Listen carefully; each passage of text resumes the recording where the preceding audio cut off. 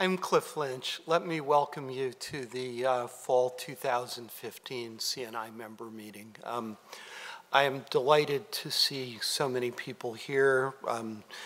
We have really good representation from our member organizations. We have a number of guests that I'm delighted were able to join us, and we have a very, very rich program for you today. I'd like to start by just taking care of a few housekeeping things.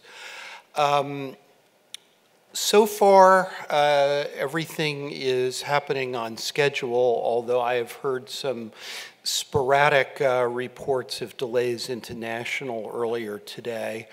And we will adapt to those as best we can.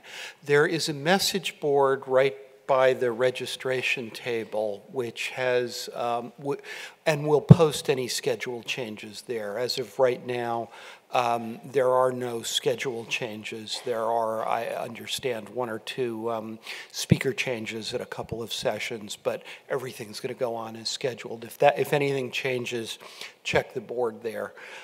We've also put a list on that message board of the sessions that we plan to capture on video or voiceover presentation. A number of people have asked us to make that available to help them sort through which sessions they're going to attend. So that is up there for folks who want to consult it. I do need to make the caveat that you never know that you never know whether the recording's going to work until you listen to it. So that's a statement of our best intentions, not a promise. I'd like to welcome some new members and a rejoining member. We have several new members. These include the U.S. Military Academy Libraries, Dalhousie University Libraries, the College of William and Mary, DePaul University, and the University of Rhode Island. Rejoining CNI, we also have back the Library of Virginia. And please welcome those institutions and their representatives.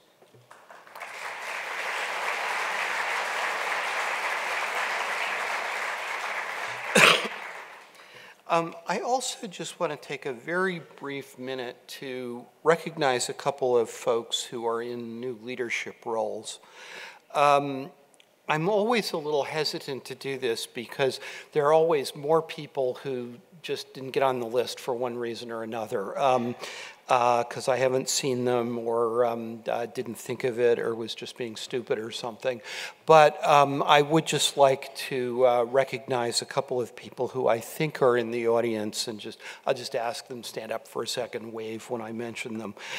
We have with us the new executive director of LEDA, Jenny Levine, who I hope is here somewhere. Yes, welcome. We have with us, I believe, although I haven't actually seen him, I hope he's here, Robert Miller, the new CEO of Lyrasis. There he is. Welcome. And I'd also like to recognize Mary Molinaro, the new Chief Operating Officer working with Steve Morales at DPN. Welcome.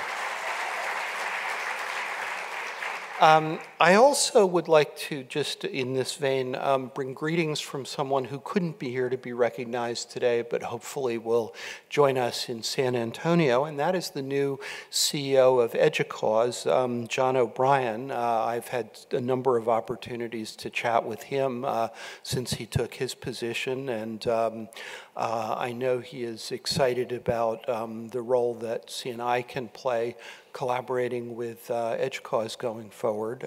So I hope to be able to broker that introduction in the spring, but he did ask me to send his best and say he was sorry he could not be here. And with that, I think all of my introductions and things are done, and that takes us into the kind of year in review and preview. And I know you found the CNI program plans for 15-16 in your agenda book. I will mention a number of things that are in there, but not all of them, because I don't think time will permit. I'm happy to field questions on those either in the Q&A at the end or later. But I want to kind of take a broad look around and put some of the work we're doing in contexts. And, you know, I have to say, I found myself as I was pulling together this talk in a very strange place. I feel like we are in a time when there's a lot of transition happening, organizational transitioning, policy transitioning. We are seeing, at least from where I sit, the kind of character of innovation that's affecting our communities shifting a bit. There are things going on at the fundamental technology end that will take a while to play out into real things. At the kind of consumer market end, there's in some ways not very much innovation happening, but a lot in peripheral areas that's about to happen, and I'll go into more of this later. But we're seeing major shifts in the way people are thinking about scale and about interconnecting things, and I think those are very important developments that will play through. I want to start, though, with some discussion of public access, in part because this is an issue that's very much on my mind, in part also because it's clearly an issue that's on the minds of many people here. We did an executive roundtable, as many of you know, this morning, dealing with funder mandates and compliance and related issues. And actually were inundated by requests to participate in this to the extent where we put on a second session yesterday afternoon and still found it necessary to turn people away because we didn't have room. Those discussions have been quite illuminating. Where we are, you know, is we've had a long discussion in this country, and it's worth noting that there are a number of international colleagues, especially in various European nations, who are farther down the road than we are. But we've had a long kind of discussion about public access to publicly funded research outputs that really has its roots in initiatives by the National Institutes of Health, and then more systemically a February 2013 memo that came out of the Office of Science and Technology Policy on behalf of the White House that directed federal funding agencies to go and make provisions to ensure that both data and journal article publications coming out of federally funded research were publicly available. And then there was a very long delay. There was a long period of silence and wonder when these things are going to come out. And really, most of the key agency stuff did not come out until the first quarter of this year. And much of it came out in the first quarter of this year with implementation dates that were out in 2016 or beyond. So they didn't take immediate effect. There was some time for people to digest this. So it's really just now, I would say, that many of our institutions are coming to grips not so much with the, you know, sort of broad sentiment of public access to publicly funded research and you know, sort of broader initiatives around open data and open access, but the actual practicalities and specifics of those funder requirements for compliance to their specific roadmaps for making this material available. And this is very interesting because one of the things that is evident at this point is that there's a significant disconnect on the ground between what you need to do to ensure public access to published articles and the sort of conversations that many of our institutions have been having with their faculty about open access and institutional open access mandates. Put another way, for some substantial funders, simply placing your material for public access in an institutional repository or putting it in an open access journal is not necessarily sufficient to conform to the funder requirements.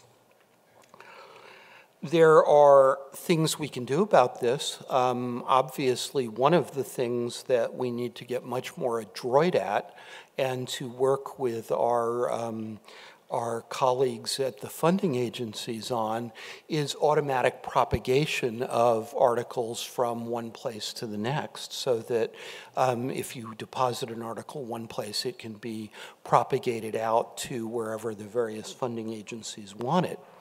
But there's plenty to do here, and I think that one of the things we're going to face over the next couple of years is sorting out a lot of confusion from our scholars about what does it really mean to provide open access to research results, and how does that connect up to these funder mandates that they're starting to see.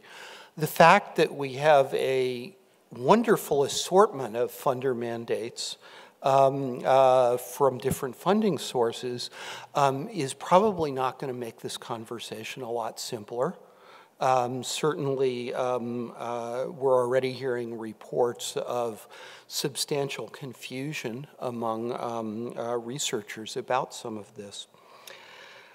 I think that some of what this underscores is the need for holistic institutional strategies, things that really carefully construct and try to be clear about the messages and the outreach that they're doing to faculty, to researchers.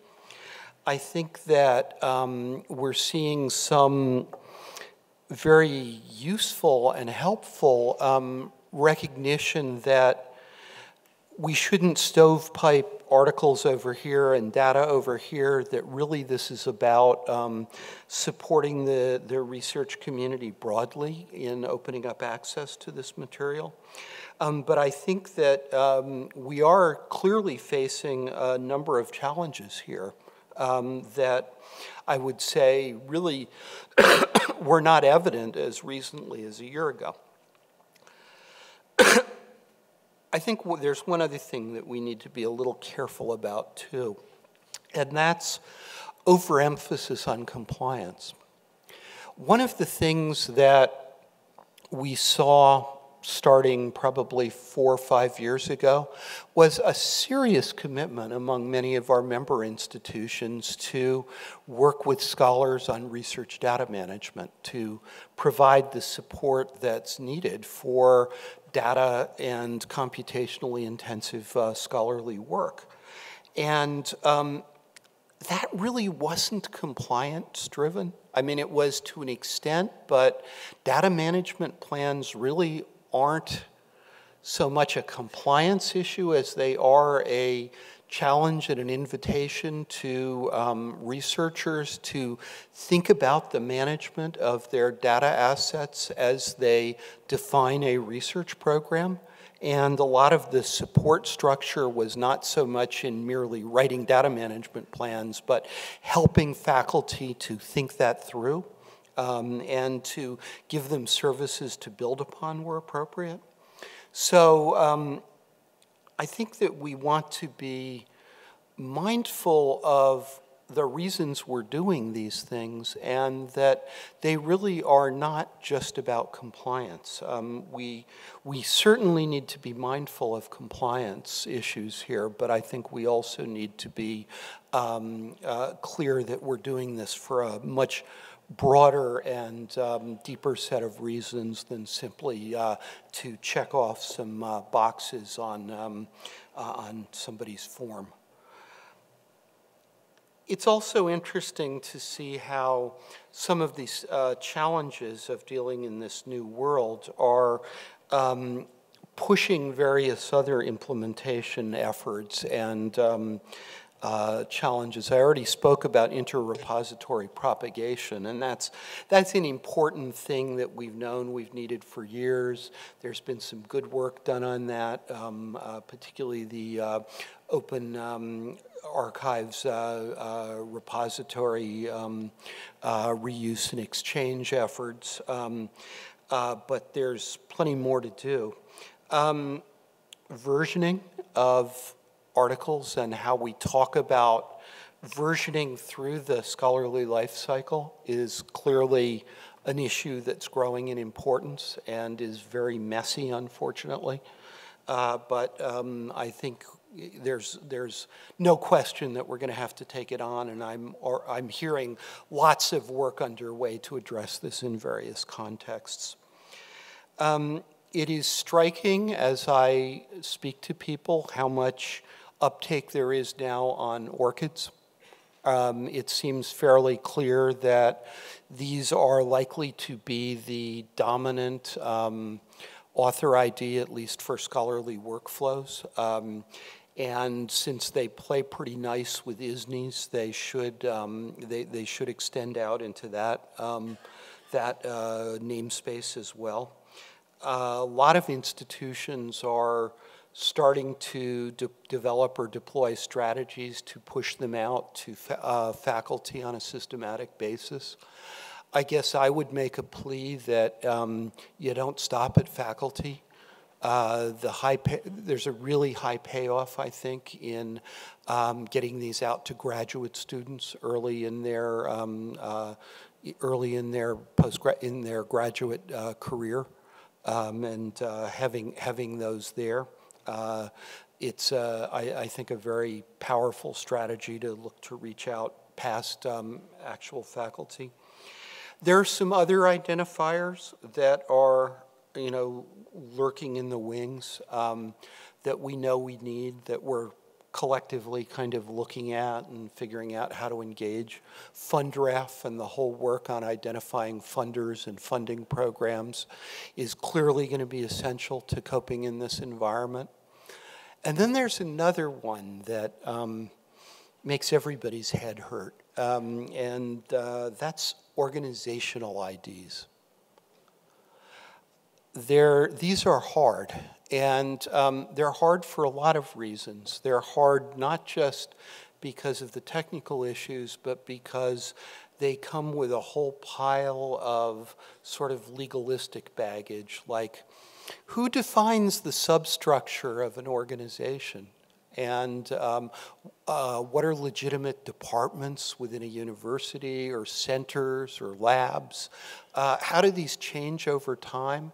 Who maintains these sort of identifiers that almost imply a org chart with history? And how do we tackle the historic elements of organizational evolution? Now, these are not unknown problems. I mean, these are problems that show up in authority control. They are issues that show up in archives. There are people at organizations like the National Archives and Records Agency, which have to deal with this because they're managing records that are attached to an ever-evolving structure of agencies.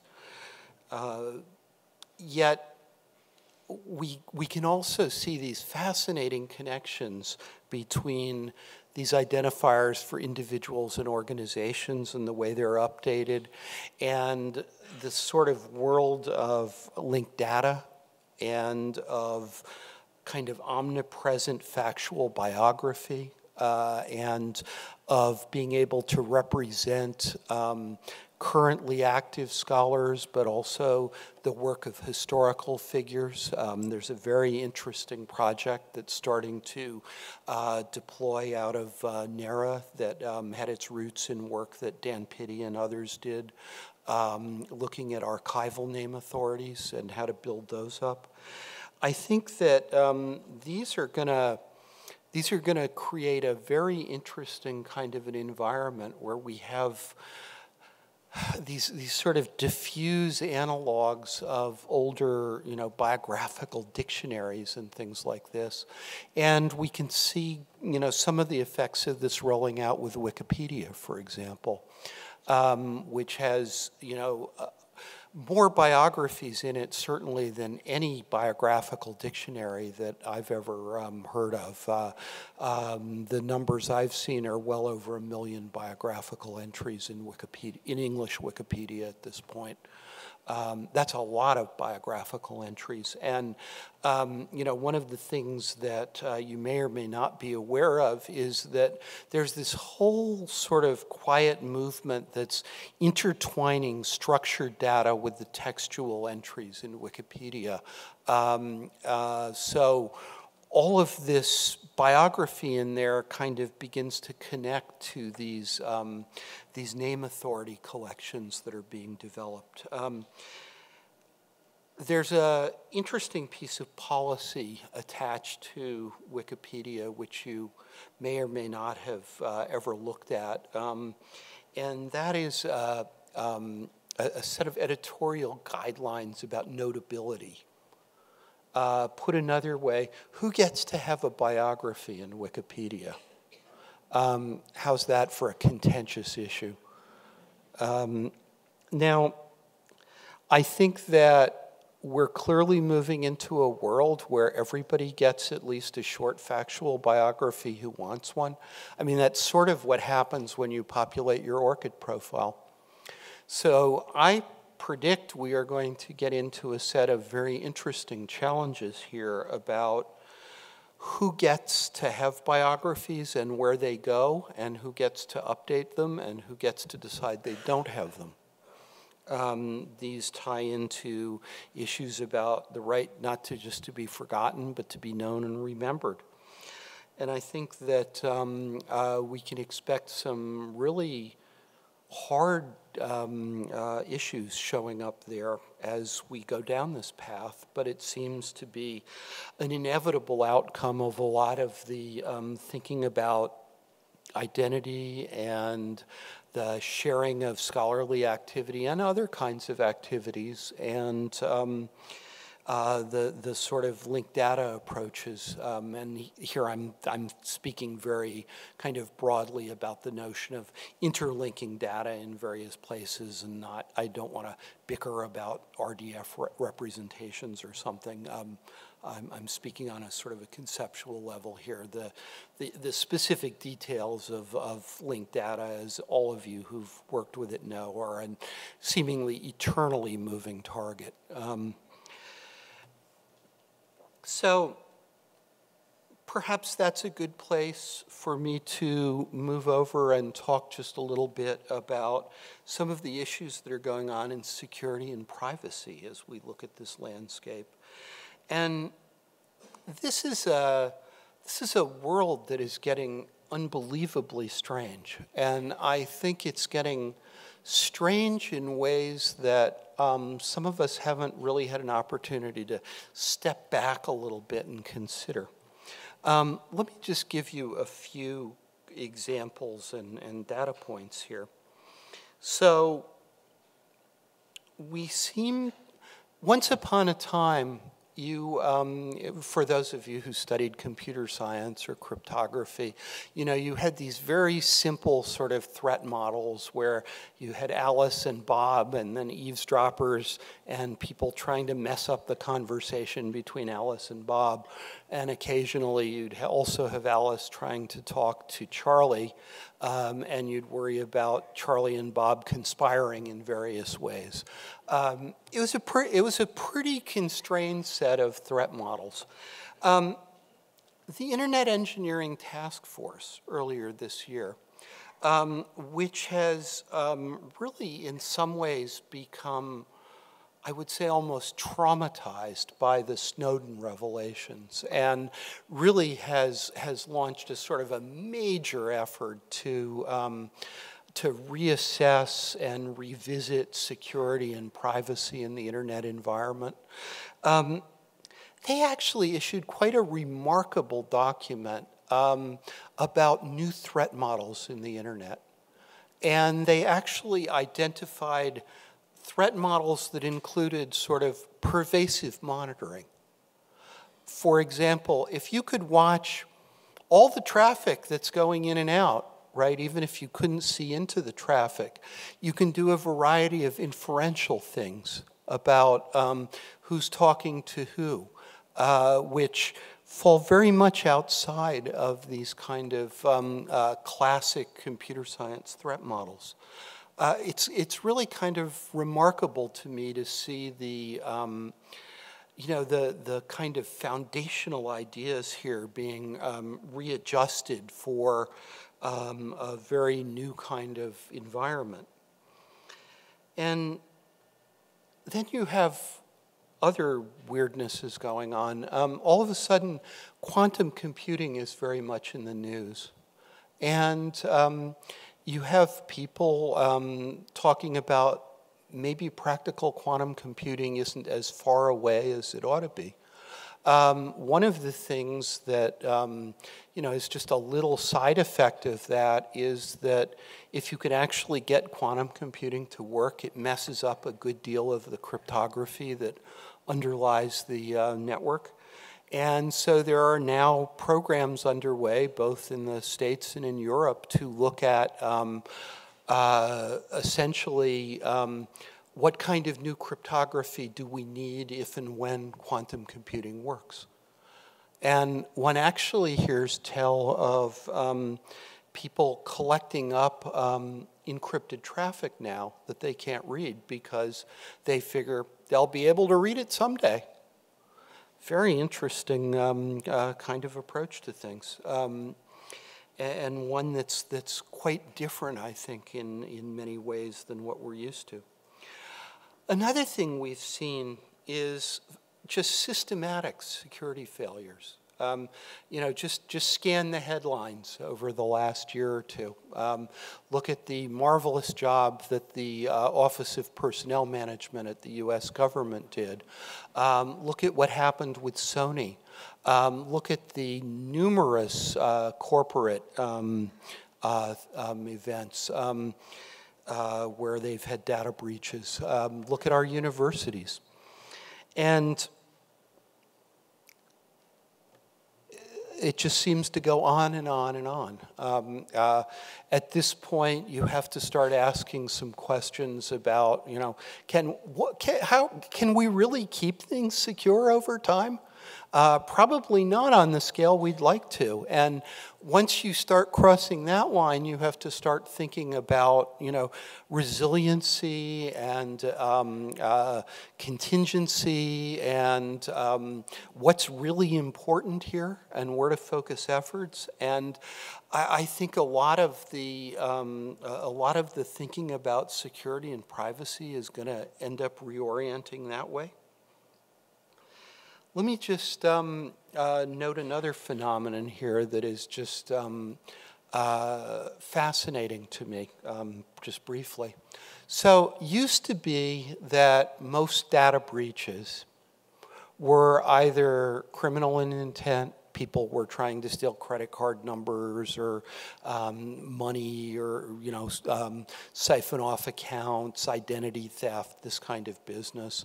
Or they were espionage-like in character, maybe industrial espionage, but taking secrets. So now what you have is you have these breaches where material is purloined and then made public. And it's often not entirely clear why, what the motivations were of the people who do it. It's clear that at least in some cases, this has a very large impact on international politics, in diplomacy and public policy. Think of, again, the Snowden data breaches, for example. Very clear that that material is going to be consulted for a long time by a lot of people, as evidence in various discussions. Think about the Sony data breach. It's really not clear, though, that the material that's being put out there publicly by these folks who caused these data breaches is complete or unenhanced.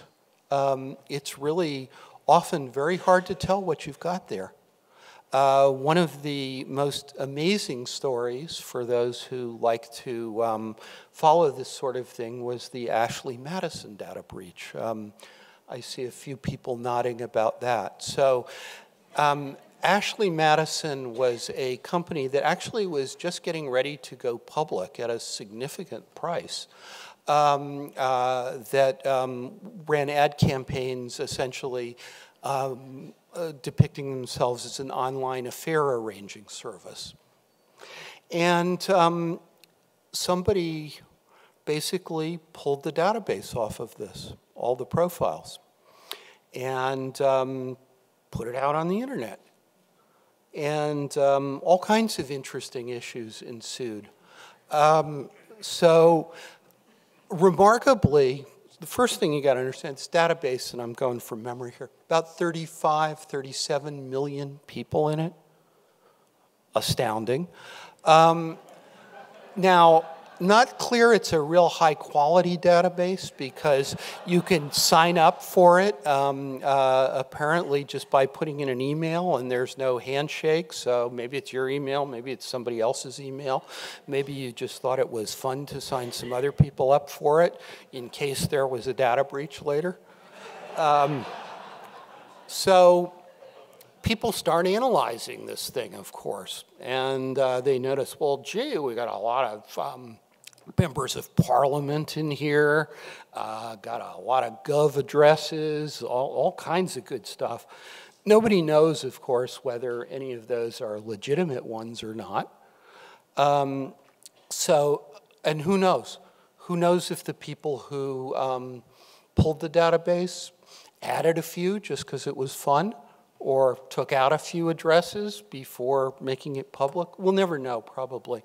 Other people have been analyzing this file in other ways since, by the way, and there's now a sort of a small statistical industry in writing papers about anomalies in here. It appears, for example, that while something like 10 or 11 million entries were coded female, that almost all of them were computationally generated and imaginary. There were really like 10 million imaginary entries in there. Interesting as an insight into something, but I just leave it there. The question I would ask, though, without putting too fine a point on it, is there is a long history of purloined documents of various kinds, changing public policy, changing history, having big impacts on society, and being very, very legitimate and important ongoing evidentiary material for the kind of scholarly work that people in our institutions do. Think back to things like the Pentagon Papers, for example. We're now in an age where we don't publish these things. They live online.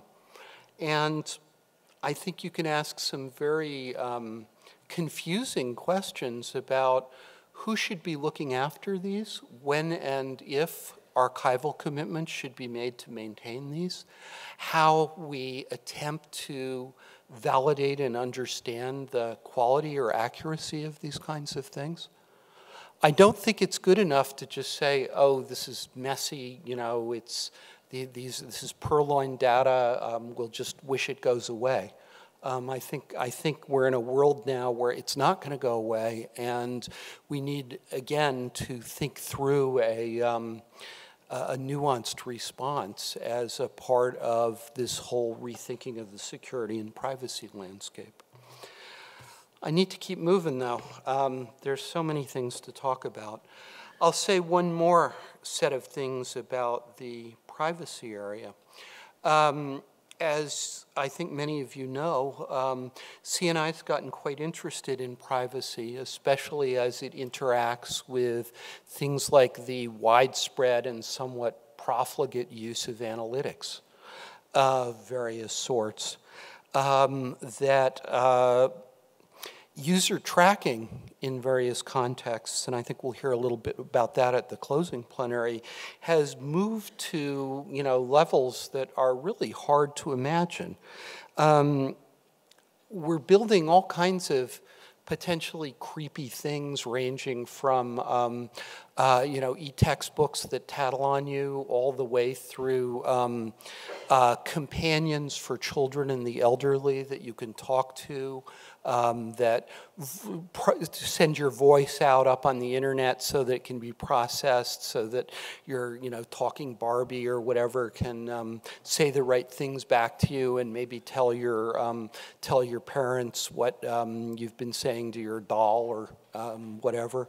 We're into a level of things that listen and collect data that is really almost unprecedented. And I think there are a couple of places where, you know, this falls pretty squarely into areas that we ought to be considering here. The whole question of reading analytics, I think, is a very real one, for example.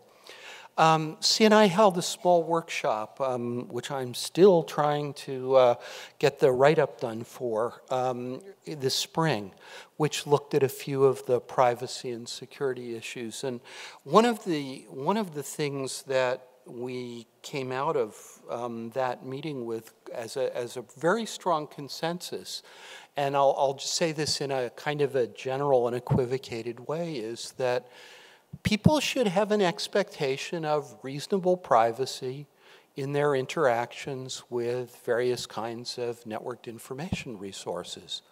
And in cases where that can't be met, they should be at least informed that, you know, their expectations are not being met and data is being collected. And it was fairly clear that, you know, we've been generally doing a reasonably horrible job of this, ranging from, you know, real no-brainer kinds of things like opening up connections to eavesdropping by default by not using secure HTTP. And you might think, well, gee, you know, is he going to get his tinfoil hat out next? You know, how much threat is there really in tracking this stuff? Have we got spies crawling around, you know, listening in on people's interactions with Science Direct or the local online catalog or something? Well, you know, actually, given how pervasive wireless is for the last mile, this is no longer, you know, the world of spies and wiretappers and things like this. It's so easy to collect this stuff up off of unencrypted Wi-Fi that you really are holding these conversations in public if you're not encrypting them end to end. But at least as serious as the technical stuff is the need for a hard look at some of the contractual provisions about data reuse and collection by some of the information providers that our libraries and our institutions contract with. And I think there needs to be a fairly careful look at that. NISO, with some funding from the Mellon Foundation, has carried forward some parts of this conversation throughout the year, and just the other day, literally, I believe, put out the final version of its effort at distilling some principles that are relevant and perhaps a helpful start here. But it's really clear, I think, that we have some homework to do in this area, and that there's also a reasonable amount of confusion. In conducting these conversations, for instance, I found widely differing opinions about exactly what the state was of authentication and authorization handoffs between institutions like universities that do site licenses and content providers like journal publishers or database providers. We're going to actually go out and collect a little data on that, and you will be hearing from us with a couple of questions on that sometime in early 2016. There seems to be enough disagreement about what the facts are that maybe it's time to get some. So we will be moving ahead on that. I just want to say a few more things now about scale and about innovation. I get very confused when I look at the landscape now. We see a lot of striking innovations showing up in areas where information technology is getting combined with other things. You know, drones, autonomous vehicles, various kinds of machine learning driven things, robotics of various kinds, the personal companions I was talking about a minute ago, those kinds of things. But in terms of kind of direct technical innovation, I can't point to a lot of things I've seen in the last year that are like, this is really new and it's a game changer. Maybe some of you have different opinions about that. But I actually feel like a lot of the kind of core information technology that we've been relying on is now in a mode where it's doing a lot of aggressive forced obsolescence. It's generating a lot of churn. It's costing a lot of investment in individual and institutional time to stay current, but with often rather limited payoffs in terms of what you get for doing all that work.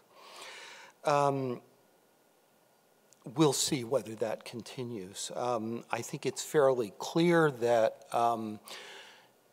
if it does, we're going to need to start struggling with how to slow down the hamster wheel because just running really hard and burning a lot of resources to stay in place is not where we need to be. I do see huge progress, though, on the scale side. We are starting, I think, as a community, haltingly and painfully to think about operating at scale and about hard issues of genuine interoperability, trying to consciously and thoughtfully reduce redundancy when it's not useful for some reason. I'm very encouraged by some of these developments like the International Image Interoperability Framework. It was striking to me in looking at the submissions for breakouts at this meeting, not just the ones we accepted, but the ones we didn't have room for, at how many things now we're employing or building on that to interoperate across collections and pull down silos. I think that, you know, again, we're seeing people think about how do we interconnect A and B as opposed to having a silo, and we need a lot more of those conversations. I want to conclude just briefly with a few conversations about where we are on preservation and stewardship. And I think when we look at, the sort of fundamental technologies of preservation, there is good progress happening here. There is progress happening on everything from managing the ingest side all the way through trying to get emulation kind of environments to the point where they are a genuine, reliable, production-worthy kind of tool in the world of preserving materials. I had an opportunity a couple months ago to preview a version of the talk that David Rosenthal will be giving later in this session about, later in this conference about emulation. He got some funding from the Andrew Mellon Foundation to take a look at this. And the progress, when you look at these systems, is really quite substantial. There is still a world of headaches, but most of them, as with so many things in the stewardship area, are now not primarily technical. They are about licensing and intellectual property and all of this kind of wonderful stuff. One of the things, though, that I think is really troublesome when you back off from the base technologies of preservation to the sort of broader picture of stewardship and the work of stewardship organizations is the way that our memory organizations are increasingly being cut out from collecting various kinds of material. This just gets a little worse every year, it seems. There's more music that's digital only that organizations can't legally collect and add to their collections because the license agreements don't permit it. We're seeing more and more video, the growth of streaming models as ways of moving around cultural materials. I think there are some genuine, positive things that are popping up. I was, in many ways, very encouraged to see the new Random Penguin ebook policy. Which actually, really talks about we're not going to simulate wear and tear or have our books self-destruct. These are intended to be long-term, perpetual licenses, essentially. And that's a really, really encouraging development, I think. I just wish we had more of them to point to. I also think that there's another problem that's getting increasingly clear, and it's about preservation and stewardship, but it's also about accountability. And maybe I'll close with this, because this is a really fundamental kind of conceptual problem that I'm not sure we have got good traction on yet. So once upon a time, you used to be able to say, well, if I could capture the content of a database, I would have captured, in some sense, the behavior of a system. So you might talk about the news, a newspaper moving from printed sheets to a database. And so you say, okay, as it moves, what I need to do is capture all the stuff in the database with the appropriate timestamps about when it went into the database and when it was modified. And I'd have a pretty good sense of what's going on. Well, if you look at the digital newspapers such as they were of 10 years ago, that's probably true. But now, you have an algorithm interposed between you and that database that is very complicated. It's not just a pull out these three things that are the headlines and then everything else. it looks at who it thinks you are, what your history is with the site, where it thinks you are geographically. It looks at a whole pile of things. So you essentially are getting a personalized experience with most of your interactions with the web now, to a greater or lesser extent.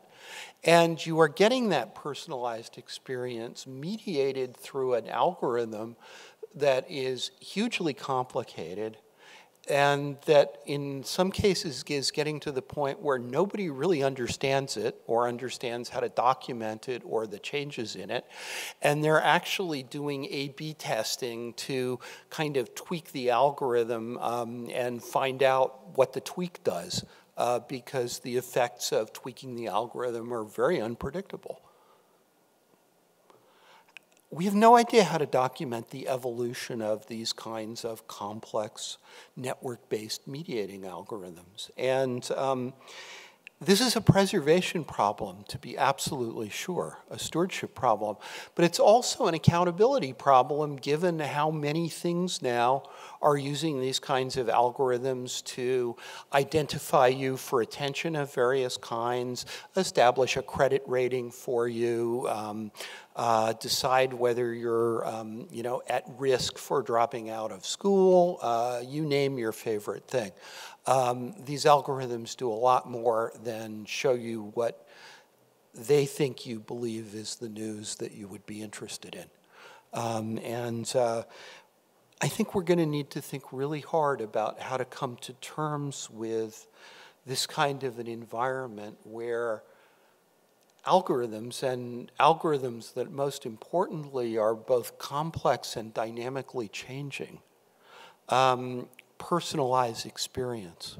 I don't know what the answers are here, but it is absolutely clear to me that as we look at documenting the digital experience, interacting with various kinds of content resources going forward, that this is going to become a more and more significant practical rather than simply theoretical conundrum. We'll continue, of course, to push on that kind of an issue. So I hope I've given you a little tour here of some of the curiosities and developments that are fascinating me over the past year, and some of the issues that I'm taking away from them that we need to be thinking about on our agenda.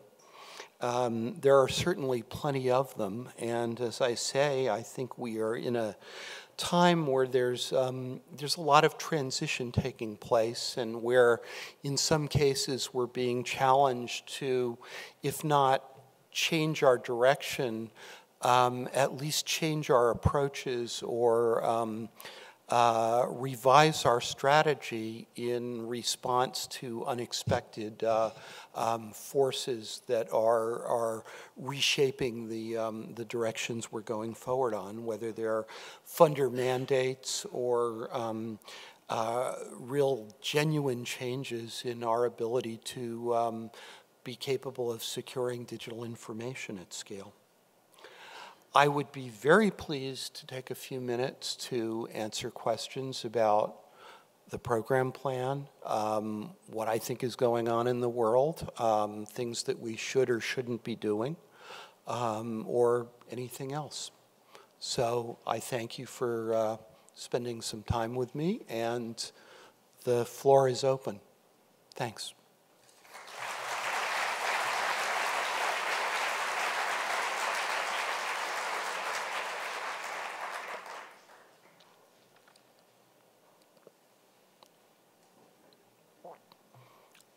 Oh, come on, we must have some takers.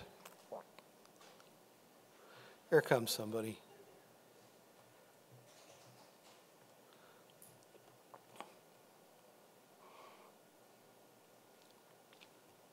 Good afternoon, Joyce Ogburn, Appalachian State University. I think you're spot on, Cliff, in thinking about algorithmic mediation or whatever words we want to use. I'm working on a chapter for something right now where I touch on that, but I think how machines are now writing without us knowing whether it's a machine or a person writing, and whose authority and accountability. All those things are all bound up together, and I think it's a worthy subject for us to all look into because it affects scholarship and people all over the world too in various ways.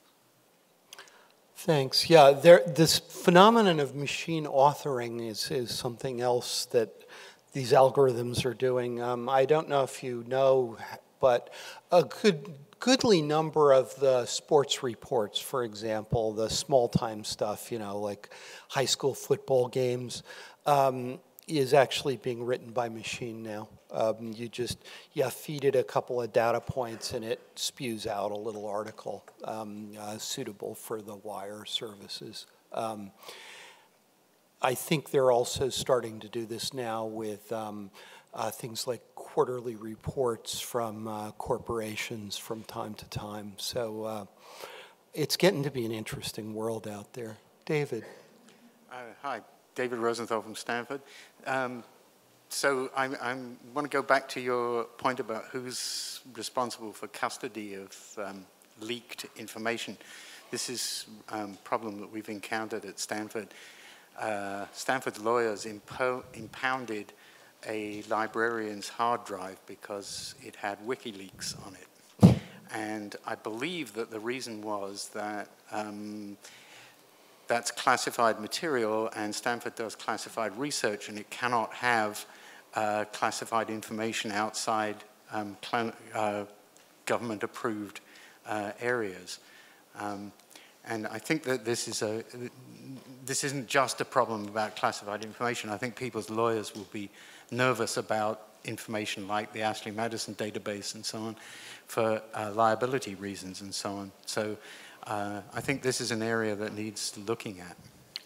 It is, and it's very complicated. I mean, I have heard similar stories about material being pulled. The Snowden material seems to be a particularly good case in point here because lots of people refer to it or might show a slide from it as part of a discussion about security practices or eavesdropping practices. And apparently all it takes is, you know, one of these slides in a video of a guest lecture someplace to all of a sudden cause hysteria and the guest lecture to be removed in some cases. It is very problematic, and it's something that the labels we put on things make a big difference. For example, a number of our great research institutions have in recent years built up collections of human rights violation evidence. They've made that an important institutional priority. And, you know, when you frame it like that, it sounds like it's much better. But in fact, depending on who you ask, those materials are very controversial and certainly have been subject to ongoing attack from many sources. So I think there's really quite a nuanced discussion to be had here. But it does seem like a lot of this is material that research libraries should be providing to scholars, but it may be very difficult for them to do so. Yeah, and maybe some of the solutions here are international ones as well as national ones. But you know, this is a problem that's nasty, but I don't think it's going to go away. It's going to get considerably more complex, I fear.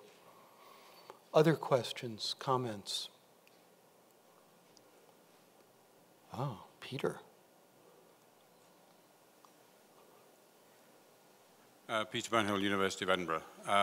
I'd be interested in the extent to which you think that the concept of published heritage is useful or not, because one could have thought that libraries in one day used to spend their time with well-published material, which they then organized and made available. And then there was that grey literature stuff, which was somewhere else.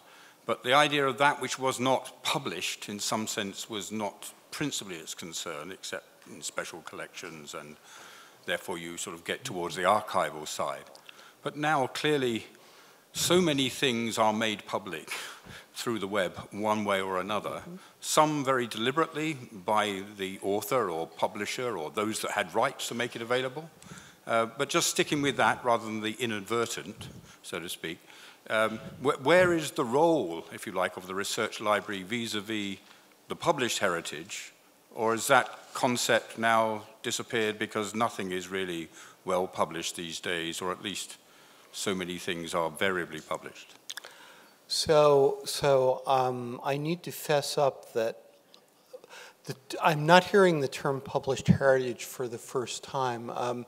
Peter and his colleagues at Edina and the University of Edinburgh put on just an amazing small conference and workshop in September that, among other things, looked at some of these issues. And there's a report from it that I strongly commend to your attention.